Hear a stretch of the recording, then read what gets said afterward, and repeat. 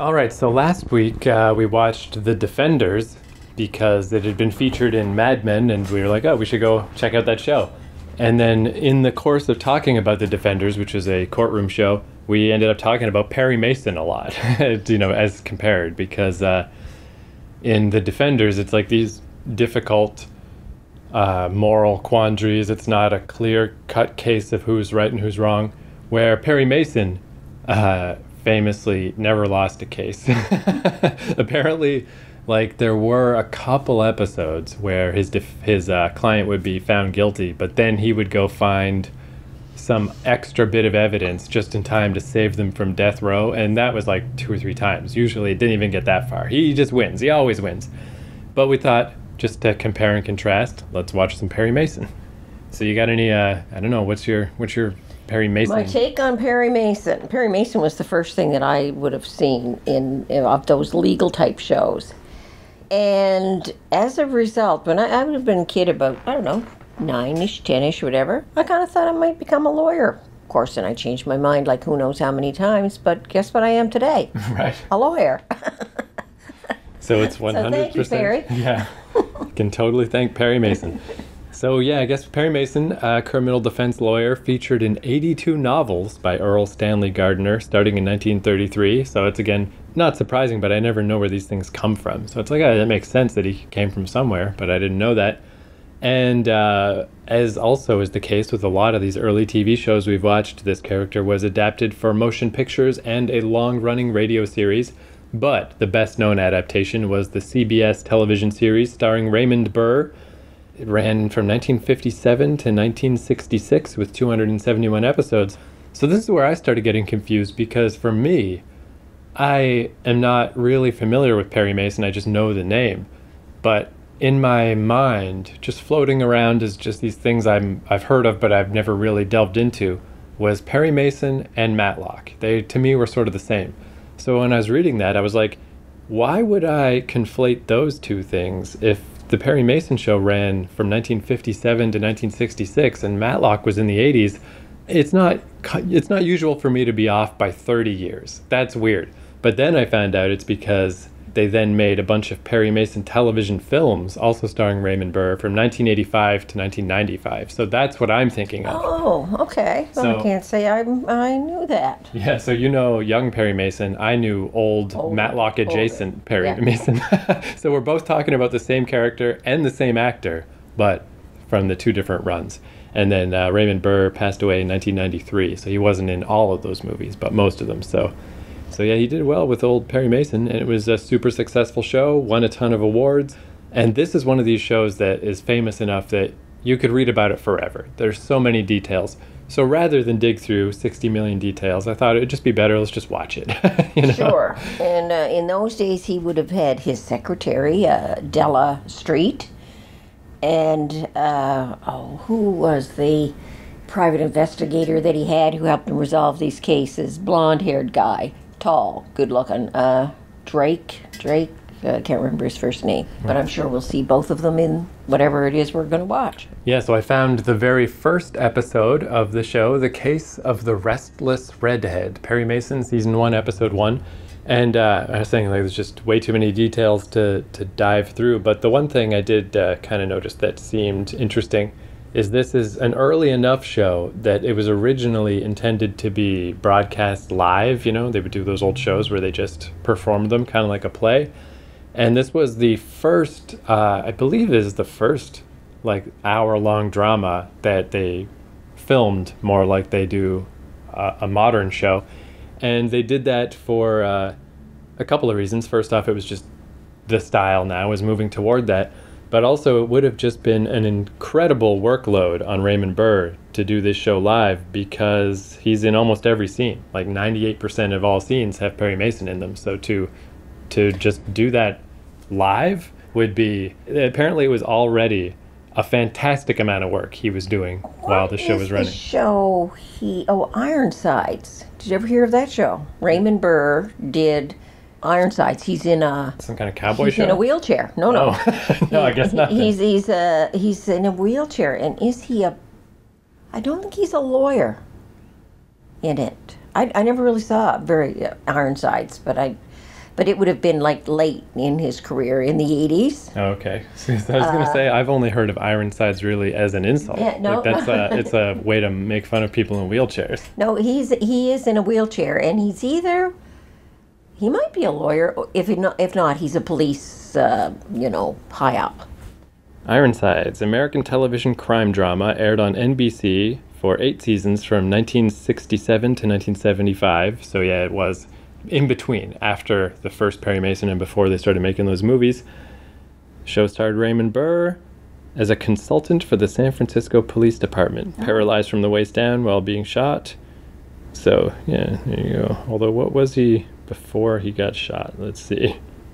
Yeah, so he was a former detective, and then he got paralyzed, so he's just what a strange concept for a show. But we might have to check out an Ironside show. yeah, maybe. In the meantime, though, Perry Mason, which, and again, like I said, I didn't dig too much into the details, but yeah, this show was super successful, won tons of awards, and even at the cancellation point, I guess Raymond Burr himself, he kept trying to get out of it. He agreed to do like 5 years, and then he stayed on for like 9. They just kept bringing him back. And then it was hitting a point where they were going to change to color, and he was like, I don't know, maybe this is just a good time to fucking wrap this up. But he agreed to 1 more year, and then they canceled it anyway, but maybe because he was so reticent. And he had an impact on young viewers, who some of them went on and became lawyers. Yeah, and presumably, I mean, we'll see how the case of the restless redhead goes, but instead of the moral ambiguity of the defenders, I think in this case we can look forward to... successful conviction. Exactly. Of the real criminal. Da-da.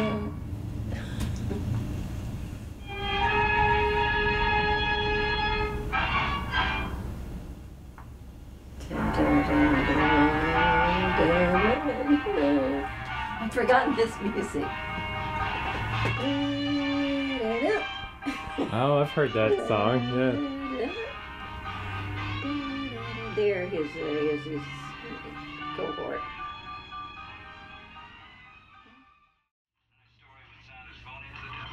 Mr. Mix, I can't thank you enough. Well, Mr. Aldrich did. This is for not implicating Helene Cheney and for clearing Aldrich of a murder charge. Wow. And half of it belongs to Evelyn. To me? He wanted you to have some compensation for that trouble on Riverside. And then, too, you have red hair. What does that have to do with it? Well, Helene Cheney has red hair. He must be partial to redheads. So I think the funniest thing about that is exactly how you described last week when we were watching The Defenders, and how it's more of a organic, kind of realistic situation, where you were saying in most of these court-type shows, you know, they filibust, the lawyer says all this crazy conjecture shit, doesn't really get called on it, and then the criminal goes, I did it, you're right, I did it. And that's exactly what happened in this episode. Yeah, pretty standard formula for Perry Mason. Yeah, so I mean, it's a really well-made show, and it actually feels a lot like movies of the time, like very high budget, high quality. But as for and it's got a lot of stuff in it. There was in an hour. But see, that's what I don't like about it. I don't like these ridiculously circuitous, just this coincidence and this leads to this and this leads to that. Halfway through, I tapped out. My brain was just like, I don't know and I don't care. Oh no, see, no, I love that kind of stuff because you're always second guessing it. Like, how did they figure that out? Now, of course, some information came in at the end that we had no access to, so you couldn't say, oh yeah, I should have guessed it because I knew about that. That's one thing about this. All kinds of information comes out at the end about how he came to his conclusions, but there's no way the audience could come to that conclusion because you don't have enough information. They don't give it to you. Right. Well, I mean, I guess at a point it starts to feel like technical jargon. I mean, I guess it's just a preference, but it's sort of the same to me in like spy thrillers or anything like this. It's just yeah, I don't know. It's just, I feel like I feel like I'm watching a show where like a plumber just explains deeply in depth how plumbing works. It's just, in this case, it's detective-y court stuff, but it doesn't mean anything to me. And after a while, I'm like, I can't connect these dots anymore. I don't know what's going on. So it's like one of these things, like I respect this show, but I like the Defenders way more. I would watch the Defenders again. I feel like if I watch the other 100 Perry Masons, they're all going to be that. You know? Just different details. I was impressed by how much detail was in there. Right. You know, they had about 5 or 6 different scene changes, road chases. Well, that's where I presume, I mean, a lot of these are based on, you know, when they got the rights to make this show, I was reading, they also got the rights to like 32 of the books. So, I mean, this was probably a novel. So in a novel, yeah, you got time to unravel all this stuff, but it felt like a dump truck of details in a... Well, and Perry also in this, most lawyers they'd hire their private investigator guy, and he'd do all that checking around.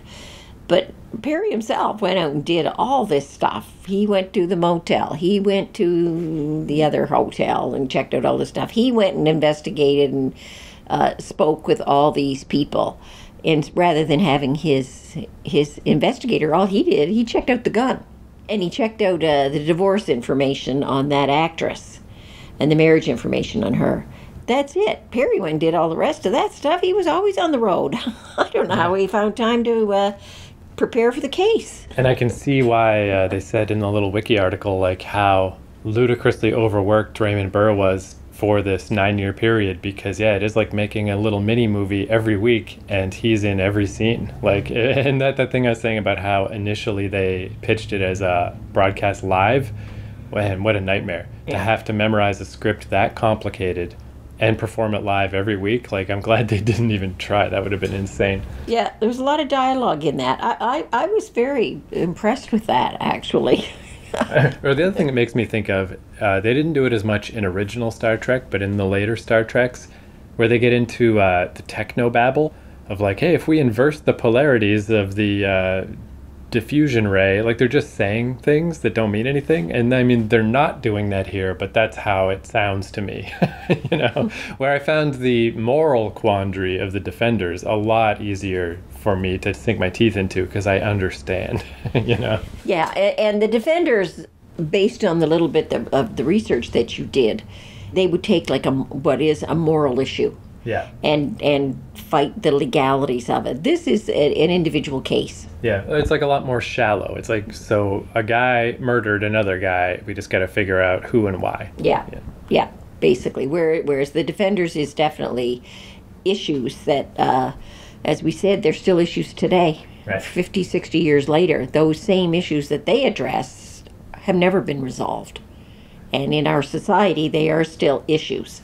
So one thing with Perry Mason, though, that I also thought was interesting is I just presumed that it was, I always think of like the Mickey Spillane sort of Mike Hammer, the New York style, where you're in your tiny little office and it's always just packed full of stuff.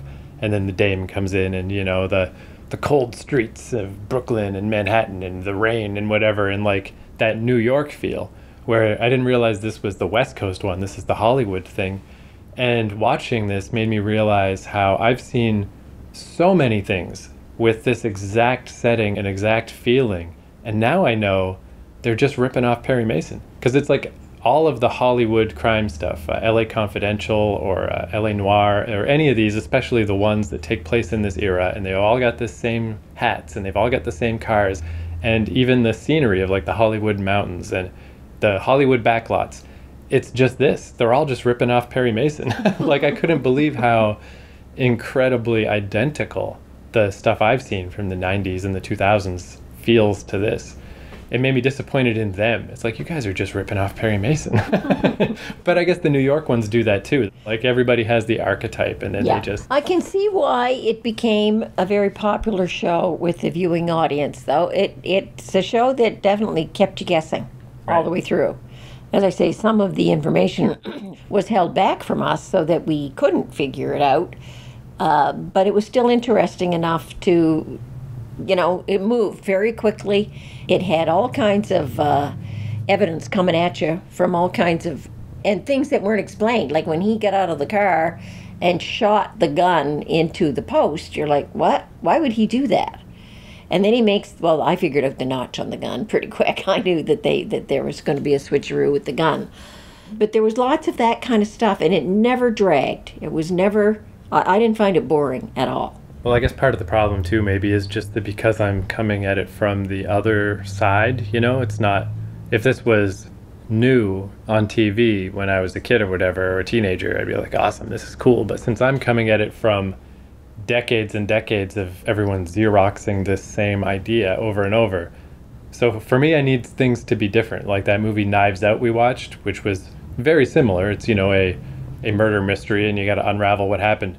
But in Knives Out, they did that weird thing where the girl, the nurse, we see her actually poison the guy, or so we think. And, it's not a mistake. She did do it. And then you got to figure out, well, now what does that mean? That extra twist, where obviously in 1957, they weren't ready for extra twists yet. This was still new.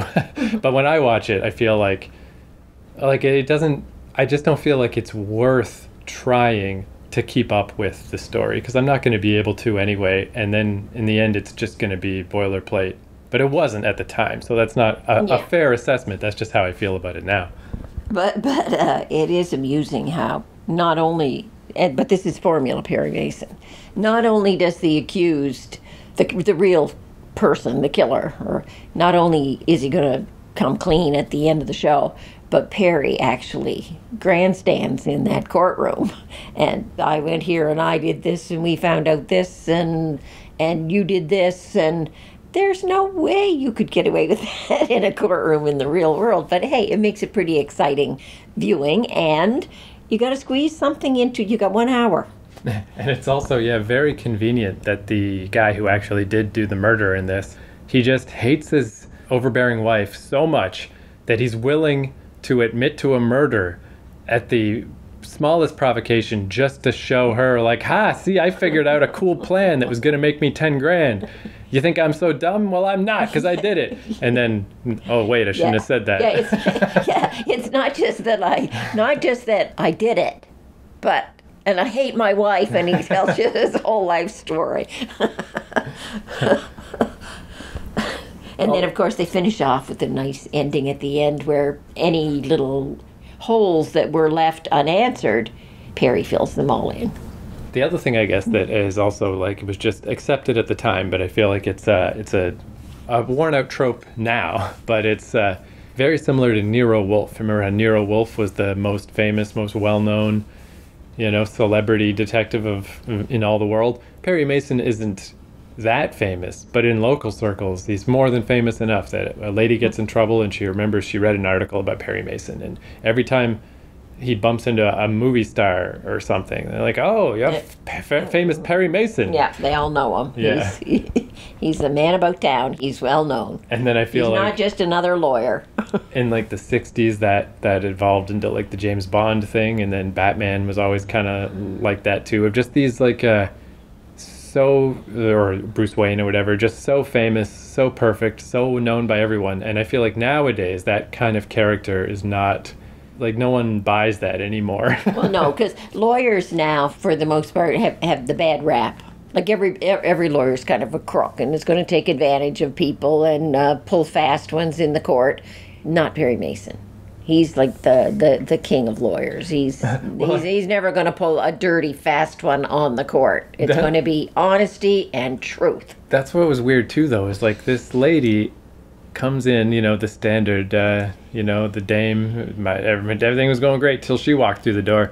This chick is a fucking walking disaster. She just got arrested recently for jewelry theft that she didn't do, but then all this gun stuff, and then she fires at a guy wildly, and like, realistically, this is not a good case to take, because I feel like in real life, there's no way it would all come out so smoothly in the end, that this lady is just the victim of horrible circumstance, because where there's smoke, there's fire. This lady has got a fucked up life, and that doesn't happen by accident. But here it does. Here. Oh, yeah. And Perry is...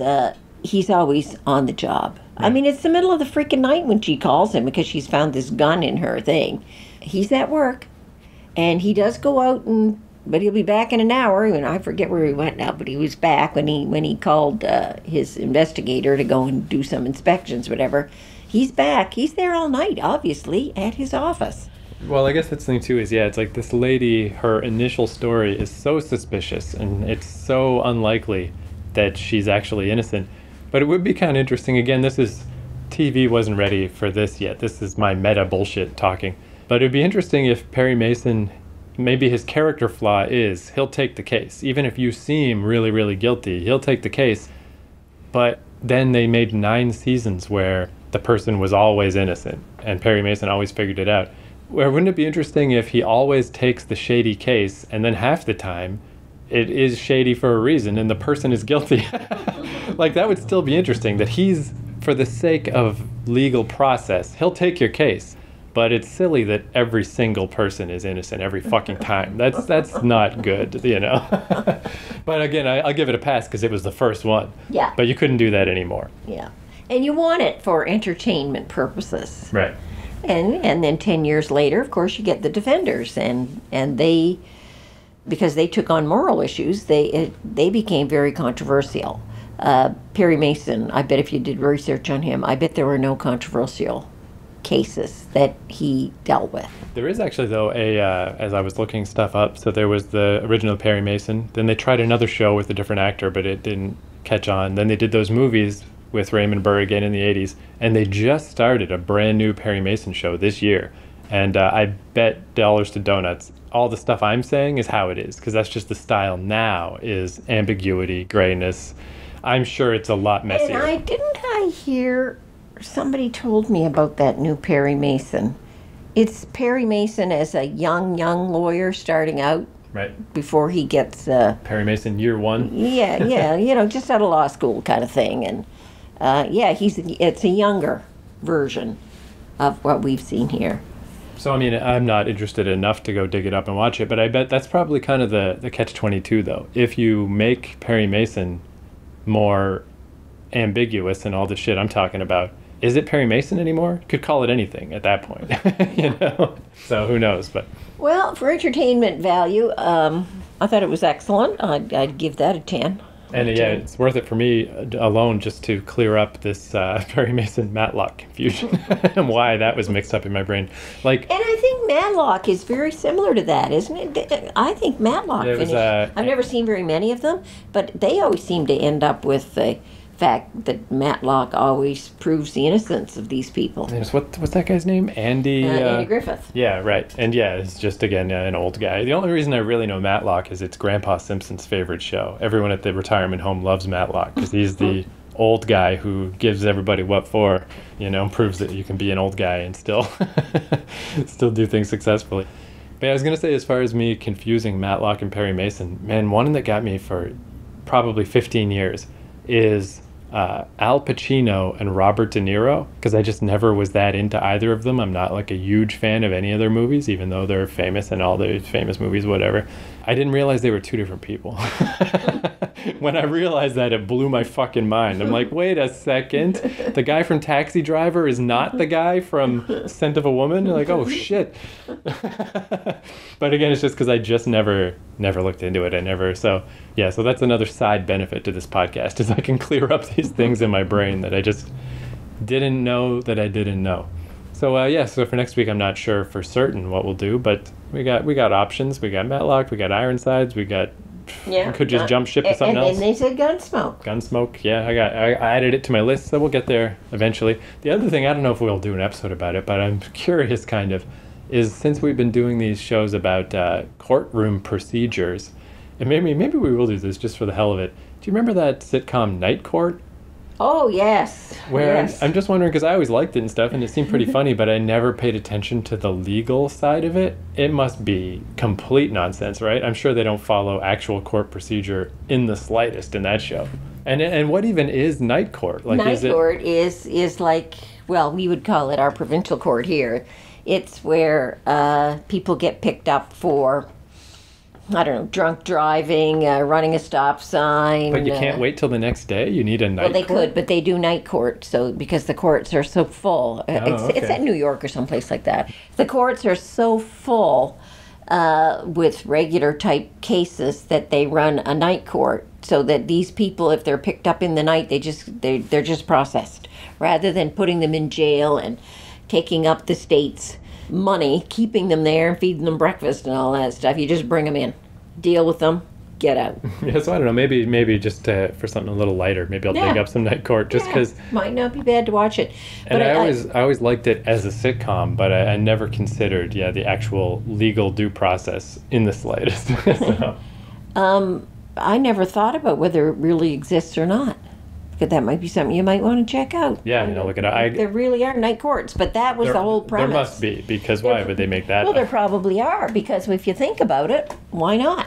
Why not? The cops pick up somebody, bring them in right away, deal with them right away, instead of putting them in jail and waiting for the morning and giving them the opportunity. Got to wait for him to call a lawyer, and the lawyer shows up down at the jail and deals with all that.